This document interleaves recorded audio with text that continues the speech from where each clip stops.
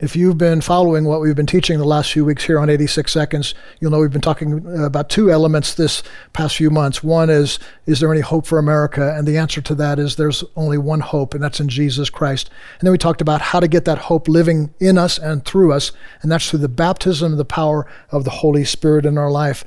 And then last week we talked about, well, what if you lose that? What if you don't find that passion stirring in your soul right now? What if you want it, but you don't have it? Then you can reach out.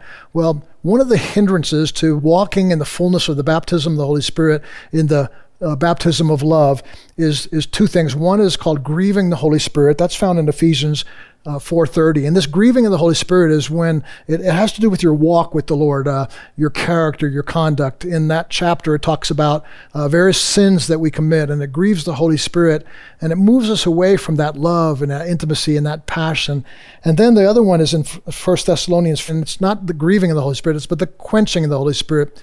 And this is more like turning off the fire hose. It's like the Holy Spirit is available to move through you in might and in power and in signs and wonders, but through unbelief or through being unresponsive, when the Holy Spirit gives you that nudge to go and pray for somebody, to go and witness to somebody, and you just withhold that, you resist that, and that resistance is the quenching of the Holy Spirit.